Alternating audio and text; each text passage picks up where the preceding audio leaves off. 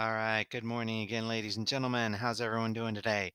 I hope you had a good Monday. We're on to Tuesday now, and we're going to do day 2 of our lesson with negative exponents. Okay, so um, your homework today, you will have a practice worksheet which you'll need to either print out or you'll need to put up on your screen and copy and paste off there.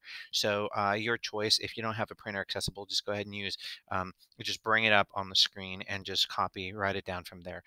If you have a printer available, it's easiest probably to print it out and then just do the work on the screen or on the paper. I think you'll probably have enough room for that. Okay. Um, what did you guys think of the video of the week yesterday? It was interesting. So anyway, all right. I hope also that you are kind of sharing, or that you are sharing in the check and review, um, or reflect that you are sharing some insights on how you're doing. And I just want to know how things are going. We are going to be doing a live session today, I believe on Google Meet later on, or at this afternoon. Mr. Halfar should be getting you that information, so just be on the lookout for that. I look forward to seeing some of you then. All right, let's get started here, okay? So the first thing, we're going to be talking about with negative exponents again, but the first thing I want to do is I want to do some review. Now, this is really, really important that you kind of follow along with me here and that you are understanding how to do this, okay? Because we're going to be working, sorry, I need the big screen here. We're going to be working on a lot of exponents, and you need to memorize this stuff. Now, this is stuff we've gone over, so it should be good. X to the fifth times x to the third. Well, x to the fifth, that's, it doesn't let me write here. Just a second. Hold on. I just got to do something here. Sometimes when I do this, if I just pick a different pen, now I should be able to write. Let's pick a different color. Okay. All right. So here we go. Let's try it out. Okay. X to the fifth times x to the third. That's x, 2, 3, 4, 5 times x to the third. Ooh, that's a horrible X. Anyway, you notice that. Now, hopefully you're starting to catch on. What is a shortcut here? What can you do with all that? Instead of writing it out all like that, you can just see x to the fifth times x to the third. You should have gotten x to the eighth. What is a shortcut? You add the exponents. If the base is the same, you can add the exponents, and that is an ugly 8, but hopefully you can see that it is an 8. How about this case here? We got x to the fifth times x to the third. Now, here's the thing. I'm not going to write x to the fifth 5 times, so I'm just going to do, or 3 times, so I'm just going to do x to the fifth times x to the fifth. I'm not going to write those x's out in there 5 times because I just don't have room. But x to the fifth 3 times. Now, if I did expand each one of those 5 times and then go from there, I can see that I would get x to the 15th. What is a shortcut, ladies and gentlemen? How do I get from here to here? I'm not adding this time. When they're outside the parentheses, I actually, what? Multiply the exponents and get my answer there. So I can multiply those there to get my final answer. Now, last but not least, this is what we kind of started talking about just recently. X to the fifth over x to the third. Now that of course implies division, but in this case, when I've got these situations here, I can use the giant 1 to say, hey, an x over an x is a 1, a 1, a 1, and I get, oh, 2x's at the top left, so x to the second power. Now, I can do it that way, but you should also start recognizing what can I also do with 5 and 3 to get 2?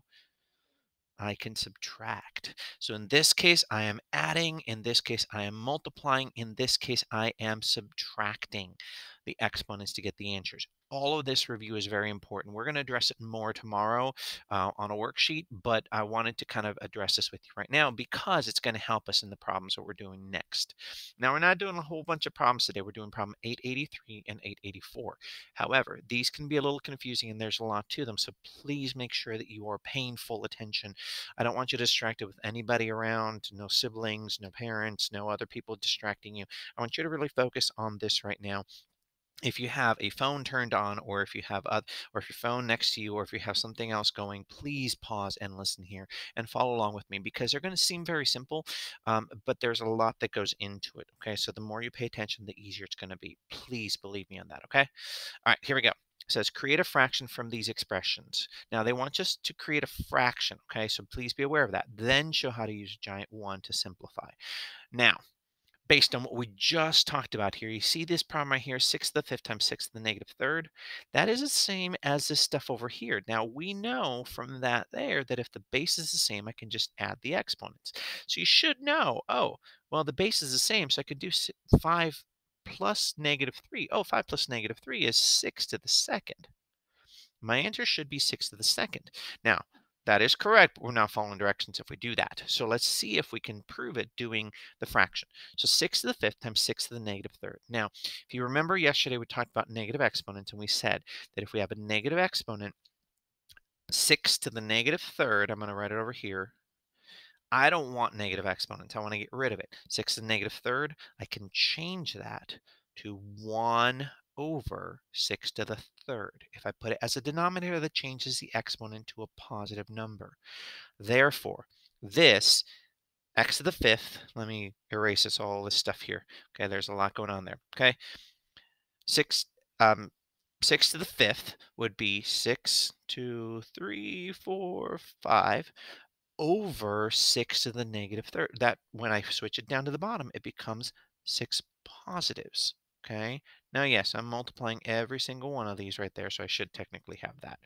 So basically, I get 6 to the 5th over 6 to the negative third. Now, when I do that, oh, I'm sorry, when I move it to the denominator, it stays positive. My bad there, I messed up there. But then, now I can use a giant 1. This is a giant 1, this is a giant 1, this is a giant 1. So therefore, when I do this, I end up with 6 to the second. But check this out. See that right there? See, as I wrote it as a fraction? Do you remember what we just talked about here too? Look at this, look at this. When I have exponents in a fraction form like that, division, I can subtract the exponent. So 5 minus 3 is 2. So 3 different ways to show that that gives me 6 to the second. Make sense? Let's try it again. Second problem, letter B. W to the 5th times W to the negative second. Now again, I could subtract those, or I could, add those exponents, and I should get W to the third. Let's see if I can get that if I get the other ones. Well, first of all, I'm going to leave W to the 5th alone, but W to the negative second is a negative exponent, so I need to bring it down. I get W to the second. There, I can now 2, 3, 4, 5 over W. Those are horrible W's. I hate this. All right, but anyway, then I can do my giant 1. Cancel that out. Cancel that out. Oh, 1, 2, 3. W to the third, which is also the same as 5 minus 2 is 3. So the correct answer, W to the third. Okay, now I want you to do letter C. So I want you to pause the video. And again, don't give me this fight about not pausing the video. Please pause the video. Please write this problem down in your paper. I really want you to try this problem and see if you can get it right, okay? So please pause it, try it, and then we'll check it. Okay, I'm hoping you paused it. I'm hoping you tried it. Okay, 10 to the negative 4th times 10 to the 5th. If I add the exponents, I get 10 to the 1st. If I expand it, oh, wait a minute. Let me write as a fraction. 10 to the 5th stays on the top. 10 to the negative 4th goes to the denominator and becomes 10 to the 4th. Now I can expand it out. 10 times 10 times 10 times 10 times 10 over 10 times 10 times 10 times 10. Giant 1 cancels all that out. I'm left with 10 to the 1st. Oh, and 5 minus 4 is 1 as well, 10 to the 1st. So hopefully you got that right. Correct answer, 10 to the 1st. Making sense? So whenever you got a negative exponent, you want to get rid of the negative exponent by moving it to the denominator. That cancels out the negative exponent. It becomes a positive exponent then, and then you can do the operations that we just reviewed. One more screen here, okay? So now what they want us to do is, now it's time to reverse your thinking. If negative exponents can create fractions, then fractions can be written as expressions with negative exponents. Simplify each expression below. Write your answer in 2 different forms, as a fraction and as an expression with a negative exponent. Now, you will almost always never be asked to write a negative exponent, but in this case, I want to make sure that you can do that and write it with a negative exponent. Okay, so here we go. Let's look at this first problem here. Now, When you see this here, if I expanded it out, I would get 6 times 6. Oh man, I'm going to have a hard time writing these sixes out. 6 over 2, 3, 4, 5. Wow. Cancel those out. Look at that. I end up with 1 over 6 squared, right? Because it's in the denominator. But I do not want, well, that's the first one as a fraction. The second one as an expression with a negative exponent. Now, since this 6 to the second is in the denominator, I can flip it to its reciprocal, and then it becomes 6 to the negative second. So my two answers, 6 to the negative second or 1 over 6 to the second. Both of those are correct. By the way, just a side note here. This is a division problem, so if I subtracted the exponents, what's 3 minus 5? 3 minus 5? -2. So I can still subtract that and still get my answer, hopefully. That makes sense, okay? All right. Pause and do B on your own. And actually go ahead and do C on your own. Please remember, write two different ways. One is a fraction and one is an expression with a negative exponent. So pause it and we'll try it again.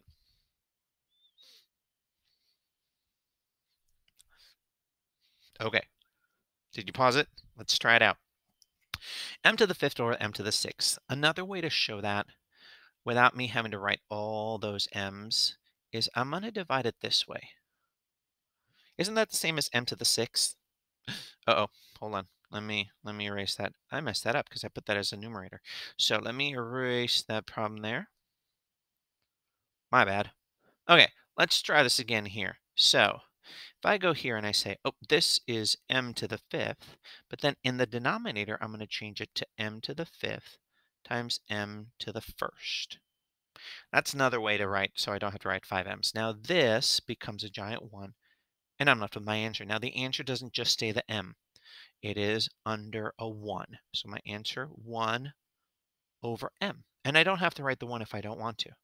That gives me my first answer, which is a fraction. Second answer, as a negative exponent. So if I've got M to the first in the denominator, now it's switched to M to the negative first. So there are my two answers.